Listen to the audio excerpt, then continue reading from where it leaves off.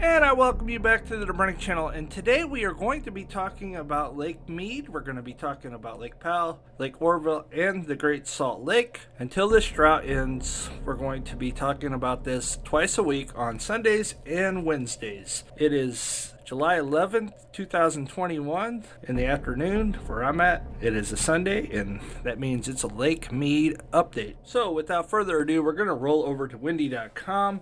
And you can see over here by St. Louis, Columbus, Indianapolis, and Chicago that they're getting a nice swath of rain all the way back to almost Kansas City. They're going to get around an inch of rain. We need this on a regular basis out here out west. Unfortunately, you look at it, there's a high pressure that just dominates. Like we go out to the 10-day forecast, you can see that high pressure dominate, and everything goes to the north, everything goes to the south, but there is a little bit of hope. So here we are down here. You're going to get 1 inch just to the east of Vegas, which is on the Colorado, and over here by Flagstaff as well. Almost 2 inches in the next 10 days. Up here by the Salt Lake City to the east, almost 0.69. Grand Junction, 3.4. Colorado west of the divide, 0.6, and down here 1.7. That's good news for Lake Powell. We'll be checking those levels as well, but over the next 3 days, not a whole lot going on. The next 5 days, a little bit of rain, so we'll be watching that. We're going to check out the water levels. I'm not going to bore you with a bunch of stuff that's not happening. So that's what's going on at windy.com. Okay, as we roll over to Lake Oroville, the current water level is 670.65 MSL. That is Sunday, July 11th, 2021, 10 a.m. The level is 229.35 feet. Wow, just a few years ago that thing was almost overflowing at 900. Winter pool is 640 feet. Flood pool is 901.0. That's when it starts to overflow, and it is down 0.65 feet since yesterday. We're getting closer to that 640 mark. Now at 640, that's when they're saying they're going to shut down the Hyatt power plant. That has never ever happened in the history of Lake Oroville, and that is not a good situation for the people out west. You start losing power, you're going to have more blackouts. This is not a good situation as the drought continues. Let's roll over to the Great Salt Lake and see where that currently is. New historic lows for the Great Salt Lake water level as well.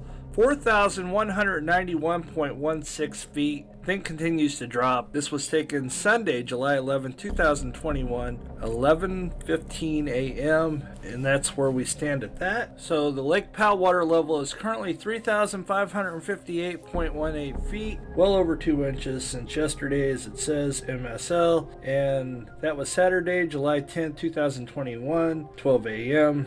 The level is currently 141.82 feet below full pool of 3,700, and it continues to drop. And wow, what a difference between 2019 and 2021. You are talking 58.67 feet between 2019 and 2021. What a difference 2 years makes in just that little bit of time.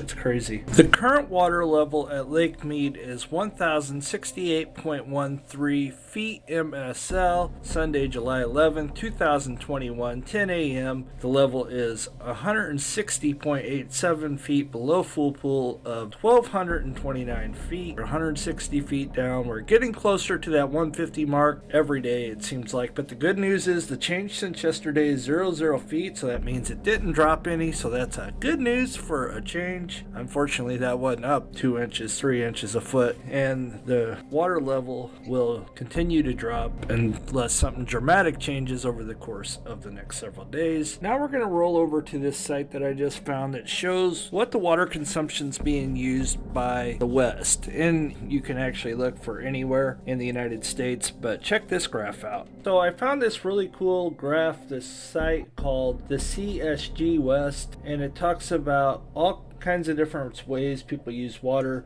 Domestic water use is actually less in California than per se Nevada. Nevada, they use way more, 190 gallons per person per day. And Idaho uses more than California. California uses way less per person per day as far as that goes, but they break down how the water is used, and we're going to start off in California. Thermoelectric is the most, 27.68%. The public supply is only 15.30. Mining is very little, 0.67. There's not a whole lot of gold mining going on there as there used to be. Sure, livestock. People say stop feeding the cows. Well, California just doesn't use that much water when it comes to cows. What's this big one?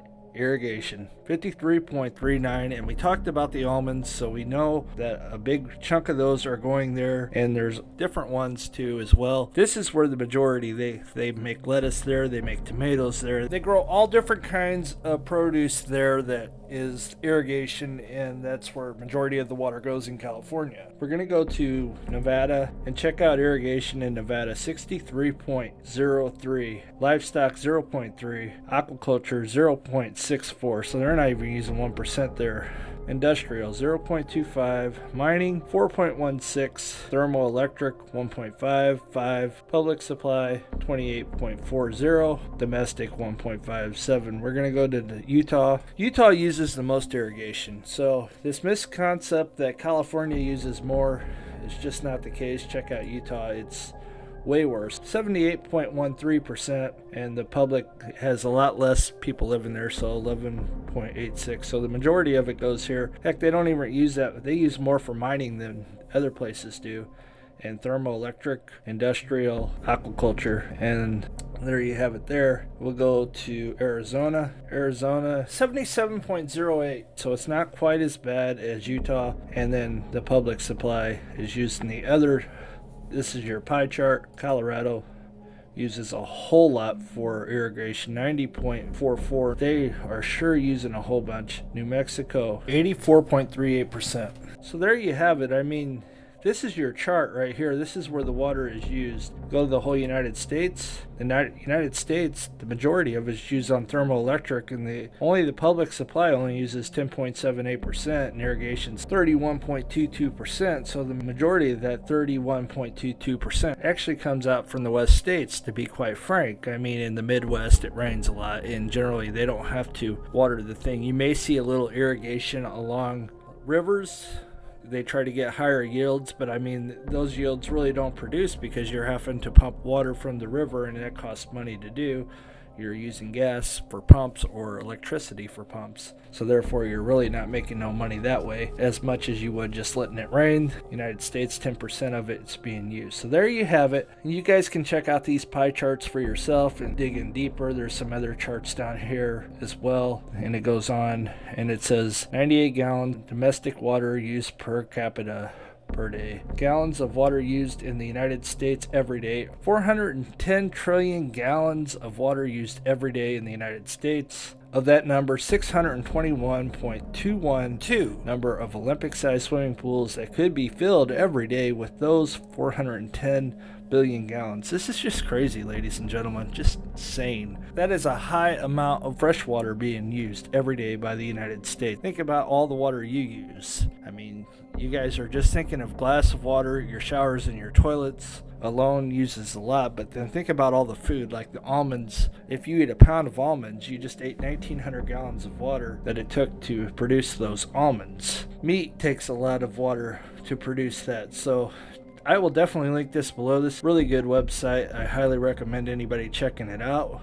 That's all I have for today. Thank you guys for stopping by. I hope you enjoyed the program, the content, and if you guys really enjoyed it, you're still with me, please consider subscribing if you haven't already. And with that, much love, God bless, and we'll see you on the next one.